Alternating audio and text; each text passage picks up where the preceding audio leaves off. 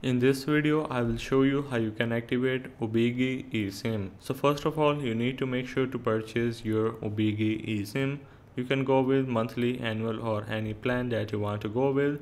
And once you have selected your specific plan, you need to make sure to purchase and complete the overall purchasing process. And once you have purchased your eSIM, you will going to receive a specific QR code that you need to scan from your mobile camera app. Now just to show you the demonstration how it is going to look like, this is the US mobile QR code. As you can see, I have the option to go directly to install it. Otherwise, you can simply head over to your device settings and then you need to go for mobile network, or you can simply search for eSIM in your settings.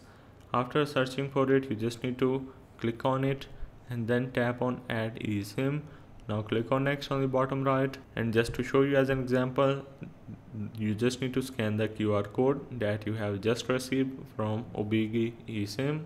After scanning the QR code, you just need to tap on the download on the bottom right, and after clicking on it, this might take few minutes. And after activating your eSIM, you need to also make sure to enable it, otherwise it is not going to work.